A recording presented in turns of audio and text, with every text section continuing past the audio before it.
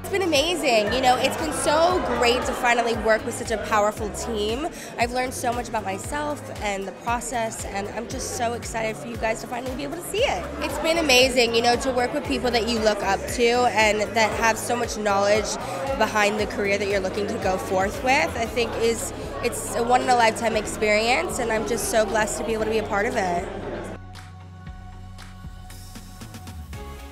Everybody is so absolutely lovely. I'm sure that you've seen that today. There's such a beautiful group of people, and I gotta tell you, they can sing. I've got to say that UK has been my second home for a long time, so it's nothing new to me. Plus, I'm all about having layers, so give me that coat for days. You have to be more creative with it. Give me the cold weather all the time. Rain, we could probably skip away, but you know. I mean, who knows? It is the X Factor, isn't it?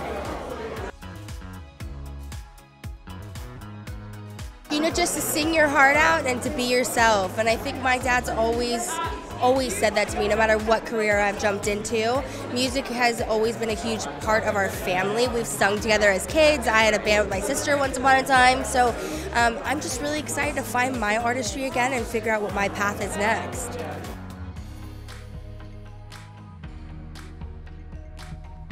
It would be a huge thing for me. I think most importantly, I'm not necessarily looking at the end goal of this. I'm really just trying to take it day by day and be as present as possible to work on myself and really find my artistry again.